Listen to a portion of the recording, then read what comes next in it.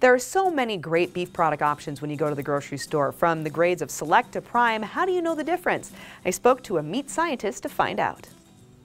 Dr. Phil, it is always good to see you. You are a literal meat scientist, right? You're actually a meat scientist. So help us understand the different grades of beef, because they are certainly not equal.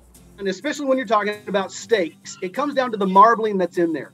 And when I say good, that's going to be your select grade of beef. It's the leanest of the grades that are usually available at grocery stores. When you get to the better grade, it's going to be the choice grade, most widely available. And then some of the best is going to be in the prime grade. You're going to see a little bit more of those flecks of fat in the meat itself, but it really helps to bring out that overall eating experience. Okay, so the more marbling, the better that culinary flavor is going to really be. And tell us, because it's grilling season, so how do we best prepare these different cuts of meat? So if you wanted to take something and let it sit overnight in a marinade to allow for that additional flavor to bring in to the steak, that's a good option. However, when you get up to the higher levels of quality, the higher levels of grades, really salt and pepper is all you need. Okay, so just salt and pepper when you have a good piece of meat. So I have to ask you, is it a faux pas then if you end up putting a marinade on a really good cut of steak? Let the beef do the talking, just a little bit of salt and pepper to enhance.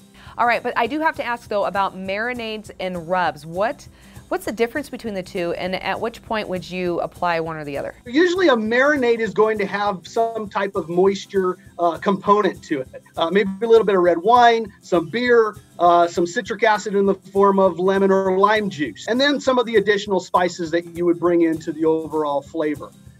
For the rubs, they could be complex or just as simple as that half and half salt and pepper mix. Salt, pepper, maybe a little butter, and you're good. I like that.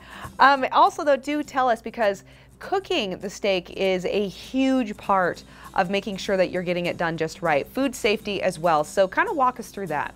So I always recommend using an instant read thermometer, something like this. If the steak is the equivalent of my hand here, insert the thermometer from the side, trying to get to the geometric center of that. And that's going to be your best indication of overall doneness. Now, if you're looking for a specific doneness, most folks prefer their steak around the medium degree.